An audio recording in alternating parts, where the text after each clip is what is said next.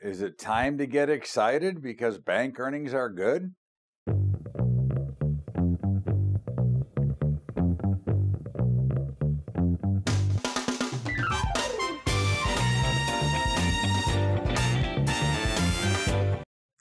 What's up, everybody? Welcome aboard to Bubba's Daily Update.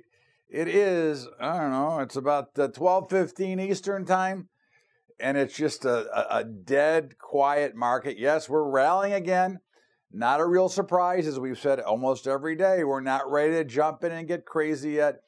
Goldman Sachs report earnings. The stock is up about 8% today. And should we be excited? Well, I don't know. Why don't we look back and say it was down 40%. So an 8% jump, not such a big deal, right? Again, I don't put a lot into this. I think what we're seeing here now is volatility is rising now. All of a sudden, I think we find a bottom in the VIX. We're seeing a very slow and dull, quiet market, which we know that dull markets tend to drift higher. So that's not a total surprise. I think we're getting very close to, we'll call it decision time. And the decision will be, will the markets try to take the next leg higher, or will this be the top? And I think the real key is to be able to watch around that 2,600. Now, everybody's going to say, well, but we're at 2,610. We're broken out. Well, we haven't necessarily broken out yet. Let's see how the action finishes the rest of the day and see if 2,600 actually becomes support or this is just a false breakout to the upside. Again, I think some of the things that you look at are the quiet in the market, the absolute no action involved.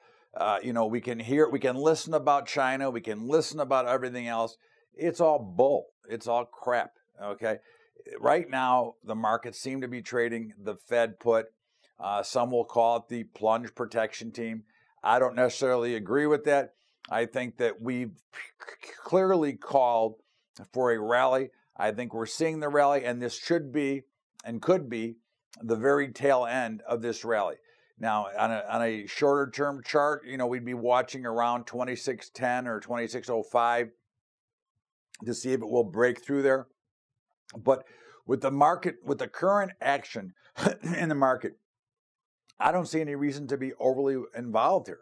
I think that's the bigger question is, do we need to be really involved here? And I think the answer is no. I think that it's much better to wait patiently for opportunities because I don't see a big opportunity. I think that if you short the market here, I think you're guessing that the top is in, and I think you'll have plenty of time. Again, if we go down, and this is the top, we're not going down to 25.50, we're going back down to the lows. So I think there's plenty of time to get in if indeed this is the top. But if it's going to drift higher, why put yourself in a position of pain while you're waiting for it to go higher? So you have to pray for it to go lower instead of letting the markets tell you what to do. I wouldn't get long here. Now, we were long going into this, but I wouldn't get long here because I don't know how much more room there's on the upside. But certainly, I'm not going to short this market here praying that it's going to go lower, okay? We have oil that's churning back and forth. They had a very bullish number, yet oil could not get a huge rally off of it today. You've got gold churning, looking to break out above 1,300. You've got the bonds that were down big and now come all the way back this morning to close to around unchanged. So there's no real clear sign of what's going on. We do see grains a little bit higher. And again, they're very quiet, so there's nothing to get excited about there. Meats are a little bit mixed. Fats are higher, or live kettle's higher. Feeders are kind of flat, and hogs are getting slaughtered. But again, I think as long as they hold 59, everything will be okay there. So I think the picture here is why get involved in a market that you cannot garner or create an edge for yourself now, instead of waiting patiently for an opportunity when the opportunity arises. Again, if you get in too soon, you're going to be forced to make a decision you don't want to make. So I think we continue to watch.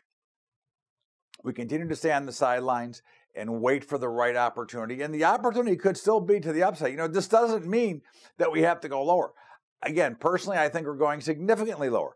But that doesn't mean that we will. My algorithms are still pointing that the markets are still going higher. So again, I'm not going to get in the way of the math that I already do for the markets. So I think you sit back and wait. I think it's very similar to the crypto space right now. It's just kind of hovering down around these lower levels. I think the markets are hovering around these higher levels.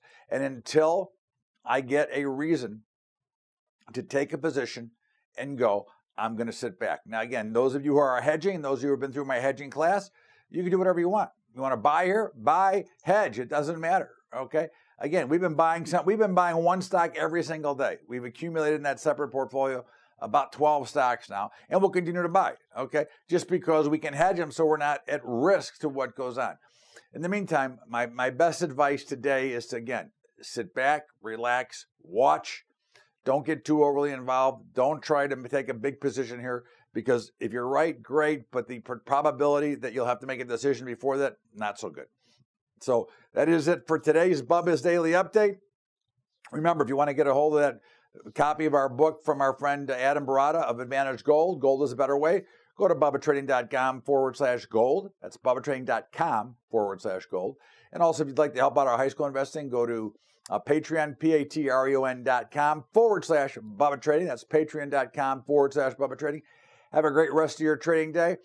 My guess is, just if you want a little bit of prediction, I'd say we close right around 2,600 on the S&P. Have a great day, everybody. We'll see you back here tomorrow with Bubba's Daily Update. And you can catch me on Fox today at 4 Eastern Time.